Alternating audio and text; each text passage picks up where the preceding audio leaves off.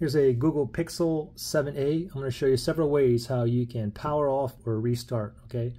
The first way, the most common way, is if you press the power button and the volume up together, it'll bring off the power off menu, okay? So from here you can power off or you can restart. Another way you can power off or restart, if you slide down notifications, slide down, and then we're going to go ahead and slide down one more time, and you see that power button down there. Tap on that.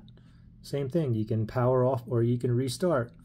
Okay, now another way that you can restart it is in case if you can't go to this menu here, you can't get here, maybe you can get here but you're trying to like restart or power off and maybe the screen's not working, you can always force it to restart as well.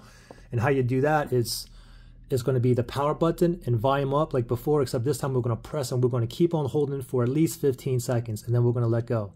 Okay, and it's going to force it to restart. We'll do it together. Power button, volume up, ready, set, go. Press and hold.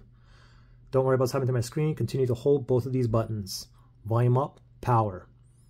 Keep on holding 15 to 20 seconds. 13, 14, 15. Going to go ahead and let go now. And you got to give it about 10 seconds for it to start booting back up until we see that Google logo. So just be patient here.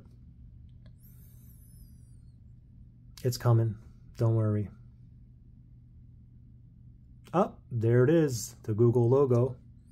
And it's booting back up.